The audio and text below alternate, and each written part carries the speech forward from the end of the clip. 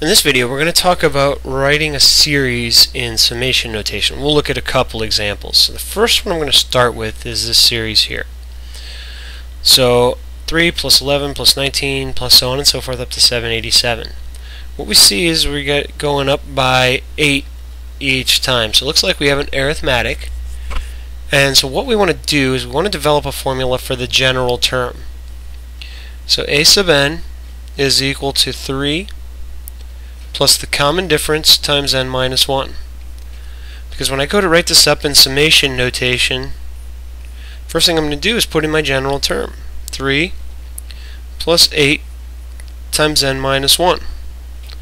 Now because of the way I did it, I'm automatically going to start at n equals 1. Now we can check. If I plug in 1, 1 minus 1 is 0, so that cancels this part out, and it's 3, so that checks out. Now I do need to figure out what my upper limit has to be in order to end at 787, because n goes up by 1 each time until I get to 787. So what I'm going to do is I'm actually just going to plug 787 in for here and solve for n. N minus 1. Solving this for n, and I've done this in another video, so to save time, you guys can go ahead and try this if you want. You get n equals 99. So 99. So there are 99 terms in this series, and this is written in summation notation. One thing I'll point out, there are 99 terms, but notice if you do top minus bottom, you get 98. Whenever you want to know the number of terms in summation notation, it's always top minus bottom plus 1. What if we did this? What if our series was 1/3 plus 1/4 plus 1/5 plus 1/6, so on, up to 1 over 100. There's a really nice slick way we can do this. We can see that the term is 1 over n. We can write it that way. The only thing is I don't want to start at 1, because if I start at 1, that's going to be 1 over 1. So I got two choices. One is I could just say, okay, well I'm going to let n equal 3 and let it go up to 100.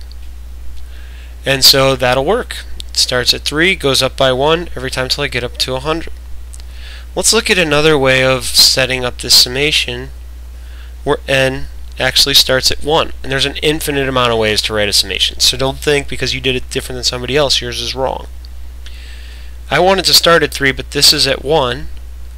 So I'm going to do 1 over n plus 2. So that starts at 1/3. The next one is 1/4, 1/5, 1/6, and I want it to go up to 100, but I'm only plugging in n. So I only need to go up to 98. Now remember, we said there were 98 terms. Actually, we haven't said that yet. There are 98 terms because 98 minus 1 plus 1 is 98. 100 minus 3 plus 1 is 98. So the big thing in writing something in summation notation, first you want to get your general term. So if, let's say we had a geometric.